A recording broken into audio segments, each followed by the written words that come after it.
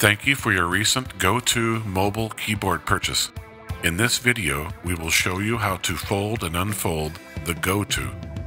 To fold your Goldtouch keyboard, push and hold the lock button on the back of the keyboard to the unlock position.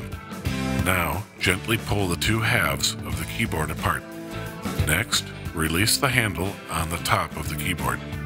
Fold the two segments together. Lastly, push the handle back into the closed and locked position. Your keyboard is now ready for transport.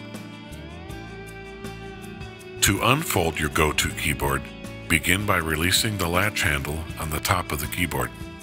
Next, unfold the two segments of your device. Now, you're going to push the two keyboard segments into the closed and locked position.